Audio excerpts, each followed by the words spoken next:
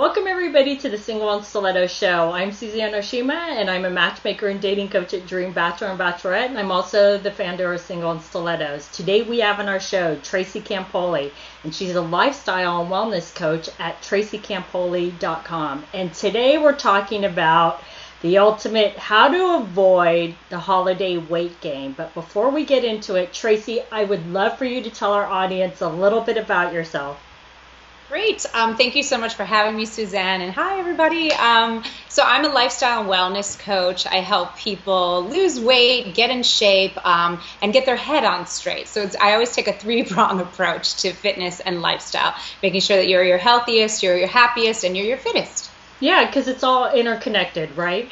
Absolutely. You can't really have one without the other. Otherwise, it's not going to be lasting. Like, anyone can go on a diet and lose weight, and anyone can work out and get in shape, but it's not really going to be sustainable if you don't have the third piece. So exactly. So let's just jump into it. So I know everybody stresses out about this time because you go through Thanksgiving and the overeating then, and then you go right into the holiday parties that lead into Christmas and then New Year's. And so it's just a plethora of going to parties and overeating and everything else. And I know everybody starts to stress out about it and going, oh my God, I'm gaining weight during the holidays.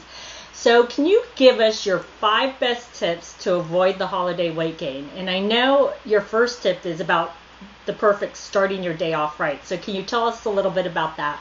Most definitely. So, how you start your day sets the tone for the rest of your day. So if you're waking up and you're having like a scone or a Danish, or maybe you're skipping and you're not eating anything at all, or just starting off with something unhealthy, that's going to set the tone for the rest of the day and your energy level as well. And not to mention your health and your weight gain probably, or during the holidays. So if you start off your day right, making a really good choice. So that could be, depending on the day, maybe it's a green smoothie, maybe you're going to do some oatmeal or like a quinoa type of porridge, just making sure that you're setting the tone for a really good, healthy choice.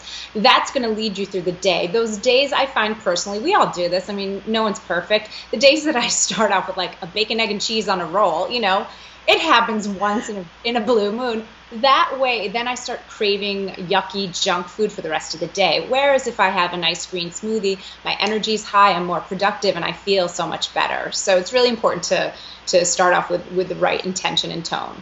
Yeah, and I can testify to that. I've started the day off wrong, and you're absolutely right. Throughout the day, I'm like, oh, I already, ate something bad this morning, so what's the difference? I'll continue this process. Exactly. But one question about starting the day off right, because I know for myself, and this is just for myself, but I wanted to get your opinion on it, is I need protein with every meal, and I find that if I don't have protein, whatever it is, like I start my day off with a smoothie and I put protein powder in it, but if I don't have protein in it, I start to drop really fast. So can you elaborate a little bit on that? Definitely. I mean, we need protein, and you want to have more energy throughout the day. So if you're not eating enough, that can be a problem too. A lot of the clients that I work with, they'll say, oh, I'm eating so much better. And I'll be like, all right, what have you had today? And they're like, well, I had a coffee. And then, and you do need that sustainability. I mean, the level of protein, every body is different. So it's important that you're custom and you listen to your body and you see what really works best for you.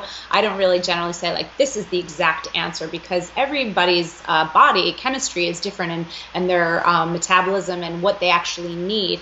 But for you, I mean, that's great that you see that, oh, I need the protein powder. I'm with you on that as well. But then I have some other people where it's like they like to start off with just fruit, until about like 10:30, 11 o'clock, and maybe have something different. There's no one right answer, but except for listening to your body. That's really the answer, I would say. Great. So, okay. So your second point, and I love this point, and I think it's hilarious because it's true. We all go through our mind and we're like stressing out and we're like going through our head and going, oh my God, I'm gaining weight. So it's about calming the F down. So Tracy, tell us how we can calm the F down. Well, during these times, there's often so many obligations, right? So on top of year end, getting everything finished with work, so you might have different, whether you work for yourself or you work for a company, everything's being thrown at you. Then there's the parties, there's, all the fun social things, all the extra eating, all the hors d'oeuvres passing, all the drinks. So it's a lot. So the main thing is to calm the F down. When you get invited to something, you don't have to say yes to everything. It's as simple as saying, oh, I'd love to, but I'm sorry, I can't. No one's going to die if you say that. And sometimes, especially as women, we tend to want to please everyone. And it's really okay to say no. And then sometimes, maybe if it's a work function and you can't, take a few minutes to meditate. Again, starting off your day, if you can take 5 minutes and just sit in silence and create an intention for the day, a little bit of meditation. It doesn't have to be a half an hour, doesn't have to be an hour, 5 minutes. A few deep breaths can make all the difference, especially during this time that's just so loaded with commitments. It's important to have a little piece for you so that you're not so overextended that you're just cranky and quite frankly, just mad at everyone. Then you're not going to have fun anyway.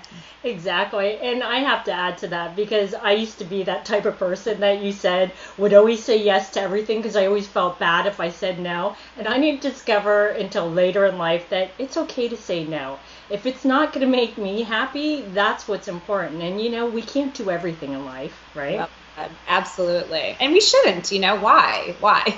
Exactly. So, okay, your third point is to schedule and calendar your workout. So tell us how we can do that better.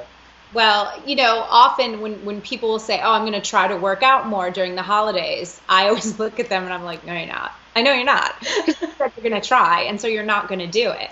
So it's important that you, whether you do it weekly or monthly, again, you can decide what's best for you, but to, put it into your calendar just as important as, the company holiday party or, someone's birthday or whatever it is that you've got going on, that you've written it down. That makes it real. You'll see it. You're going to commit to it.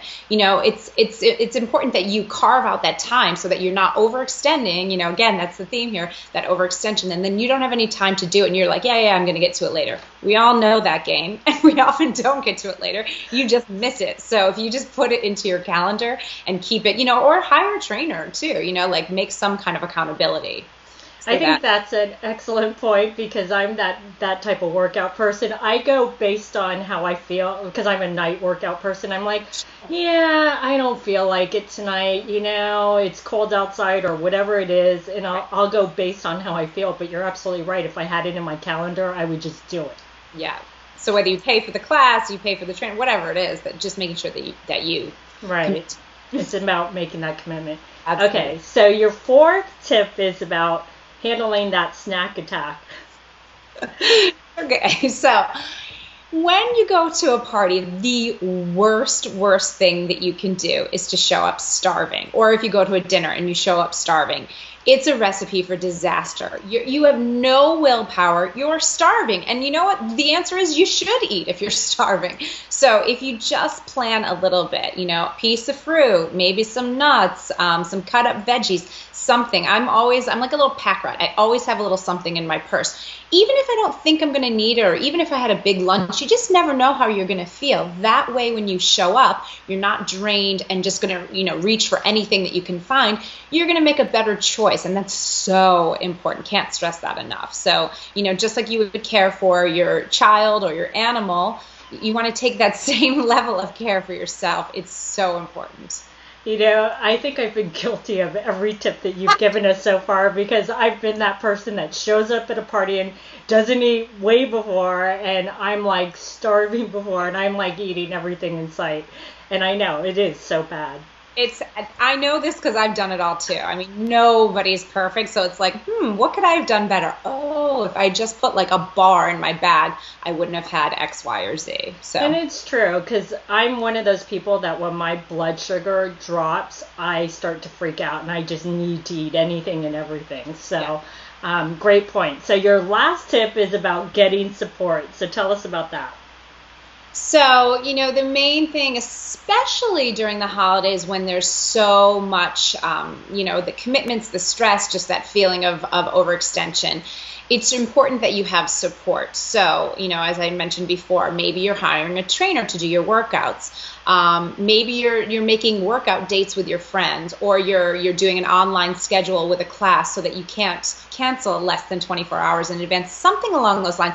Just something to give you the extra little push, that extra bit of accountability, so that you actually have Perfect. to show up when you say you're going to show up. So that makes a big difference. Okay, so those have been some great tips, Tracy. So tell our audience how they can find you. Awesome. So you can go over to tracycampoli.com and you can find me over there. And if you're watching this during the holidays, I have an awesome program that's starting up in January. It's called 4 Weeks to Your Hottest Body Ever. And it's exactly what we spoke about today. It incorporates a cleanse, a weight loss program, a maintenance program, tons of workouts custom tailored to this program, and some live coaching with me. So it's basically everything you need to lose those last few pounds and keep them off for good. Awesome. Well, thanks everybody for joining us on the Single and Stiletto Show. If you enjoyed the show, it's available both in video format and podcast format. If you would like to view the videos, you can go to singleandstilettos.com. And if you would like to get the podcast, you can download it from iTunes. And if you would like to get our free report on the top 10 secrets on what attracts a man and what turns him off, you can click right here on the video, or you can go to singleandstilettos.com.